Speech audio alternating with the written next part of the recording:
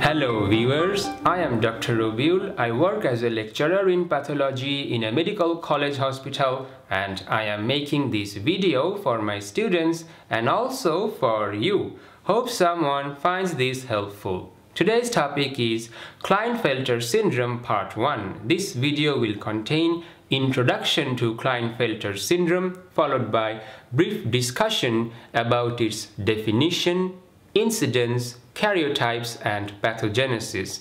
Then in the second part of this series, we will finish our discussion by talking about the clinical features, diagnosis and management of Klinefelter syndrome. Okay, a lot of topics, so let's begin. First question, what do we mean by Klinefelter syndrome? It is a genetic disorder and it is one of the most common causes of hypogonadism in the male individuals. It occurs due to presence of 2 or more X chromosomes and 1 or more Y chromosome. Recall that a normal male individual has 46 chromosomes, and among them there is 1 X chromosome and 1 Y chromosome, and the karyotype of a normal male individual is written as 46XY. But in case of Klinefelter syndrome, there is presence of 2 or more X chromosomes and 1 or more Y chromosomes in the individual. And in 90% of the cases, the karyotype of an individual with Klinefelter syndrome will be 47XXY. Now, if we can compare the karyotype of a normal individual with this karyotype of an individual with Klinefelter syndrome, we can see that there is presence of an extra copy of X chromosome, and sometimes there may be presence of more than 1 extra copy of X chromosome as well.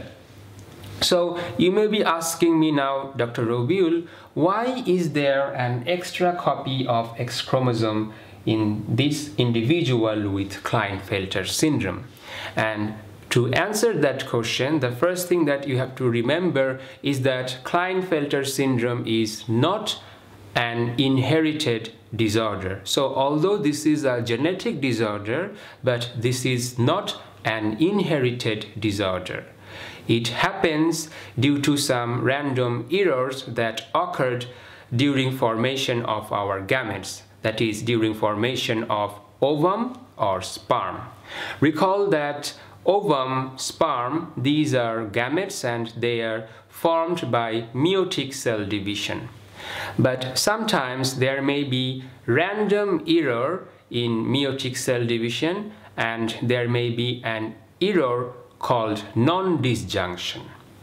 Due to this error, there will be unequal distribution of X chromosome among the daughter cells. So there will be formation of a gamete that will have more than 1 X chromosome, or there may be formation of a gamete that will have an extra X chromosome. Okay, so when such gamete that is containing an extra X chromosome is fertilized, there will be chance of development of an individual with karyotypes like this, and that will result in development of Klinefelter syndrome.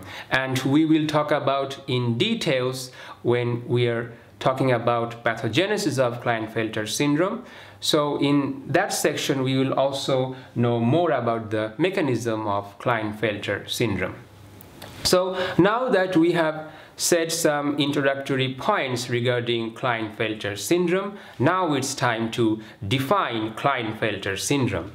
Okay, I hope you are still with me. You didn't run away just like my students do when I try to teach them definitions of pathology. I even have to show them teddy bears or cartoon characters to keep them calm. So look, I am also showing you a cartoon character. I am showing you a minion. So don't run away.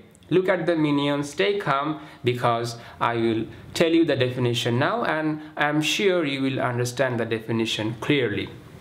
So, how can we define Klinefelter syndrome? As written in your textbook, Klinefelter syndrome can be defined as male hypogonadism that occurs due to presence of 2 or more X chromosomes and 1 or more Y chromosome. Okay, so that wasn't that hard, right?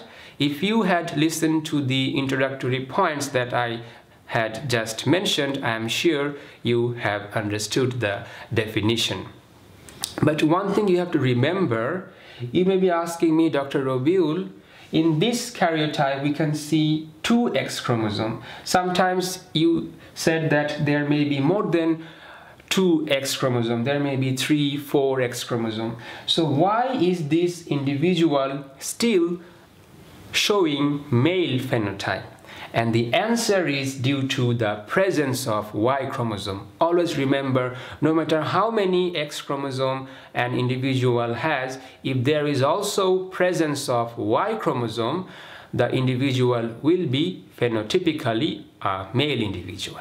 Okay, so now that we have talked about some introductory points regarding Klinefelter syndrome and we have also defined the disease, now it's time to know about the incidence of Klinefelter syndrome.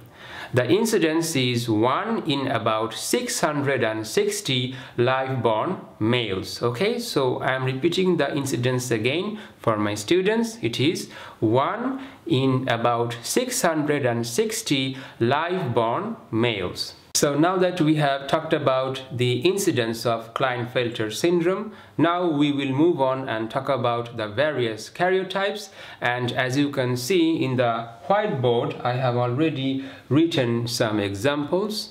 Now always remember, in 90% of the cases, the karyotype of Klinefelter syndrome will be 47XXY. So we can see from this karyotype that here there is presence of 1 extra copy of X chromosome.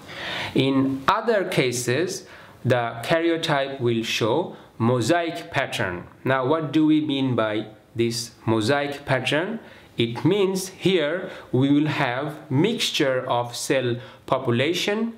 For example, in this karyotype, we can see that one cell population has the karyotype of 46XY and the other cell population has the karyotype 47XXY, but both populations are present in the same individual. Okay, so that's why this is an example of mosaic pattern, and this is another example of mosaic pattern that will also lead to Klinefelter syndrome.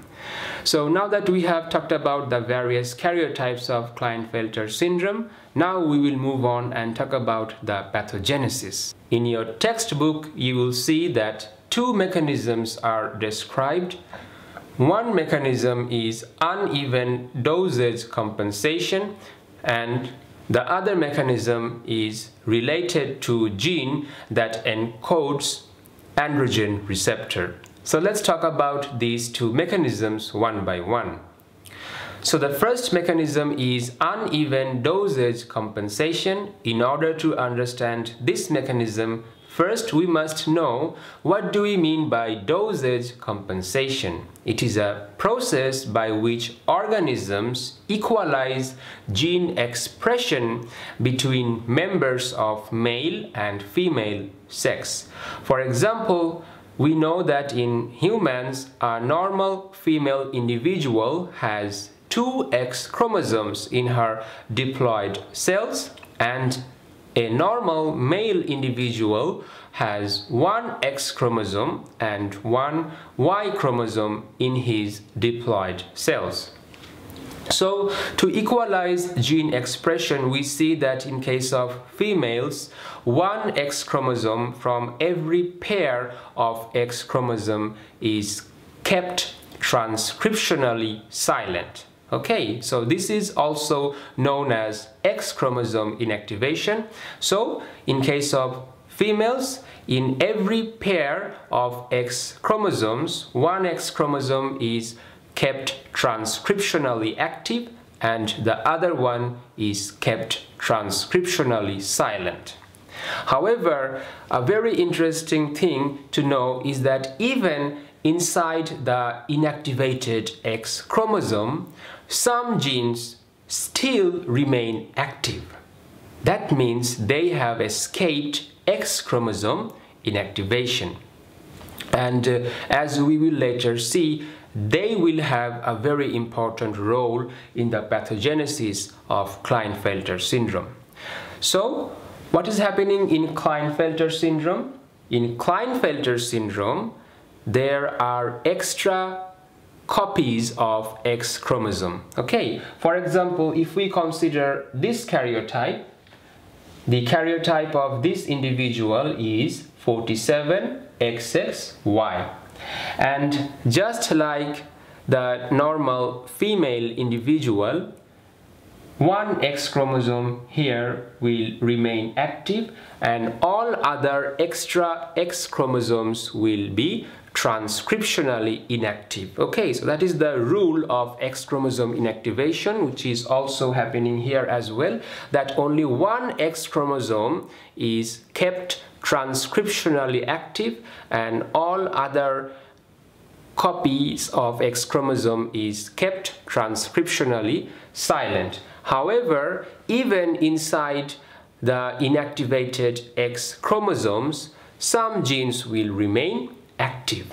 That means they have escaped X chromosome inactivation, and overexpression of those genes will lead to disease, and in case of Klinefelter syndrome, they will lead to hypogonadism. Okay, so we can see that here there are extra copies of X chromosomes, and as a result of uneven dosage compensation, there is overexpression of genes, and that will lead to Klinefelter syndrome. So that was in short about the first mechanism. The second mechanism involves gene that encodes androgen receptor. Recall that testosterone mediates its effects by binding with androgen receptor. And the gene that encodes androgen receptor is located inside the X chromosome, and the thing is, this gene also has highly polymorphic CAG repeats. Now, what do we mean by this term CAG repeat? It is an example of trinucleotide repeat. And in case of the gene that encodes androgen receptor, the gene contains variable number of CAG repeat in its various alleles. For example, some alleles of this gene will have short CAG repeats, whereas other alleles of this androgen receptor gene will have longer CAG repeats. Now, the androgen receptor that is encoded from the androgen alleles with short CAG repeat will be more sensitive to androgen, and the androgen receptor that is encoded from the androgen receptor allele with long CAG repeats will be less sensitive. And a very interesting thing to remember is that the X chromosome that contained the androgen receptor gene with short CAG repeat is selectively or preferentially inactivated.